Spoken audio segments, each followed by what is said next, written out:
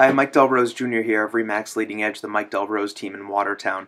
And I just want to take a quick moment to talk to you about my favorite condominium complex in Watertown, the Village Condominiums, and why it's so special.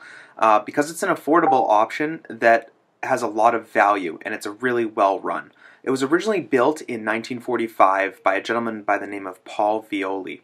And it was referred to as the largest veteran rental project at the time. So right after World War II, when veterans were coming and looking for a place to live, these things were being rented. There's just over 300 units on about 18 acres of land, and the starting rent was $80 a month.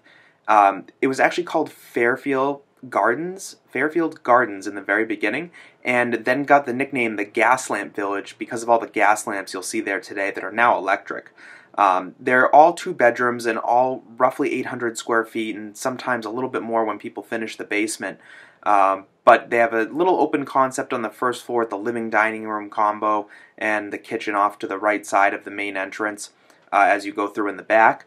And there's garden style units, so everyone has their own private entrance, and they're connected, but they're brick and they're pretty private, and there's a lot of open gardens.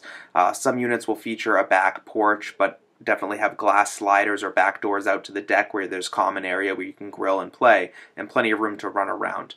There's also a pool on site. But when we get into the management side of things and why it's my favorite condominium complex is because they maintain it so thoroughly. Not only is there a lot of snow removal that's done exceptionally well and the landscaping's always beautiful, but they do things like replace a section of the unit's roofs every year.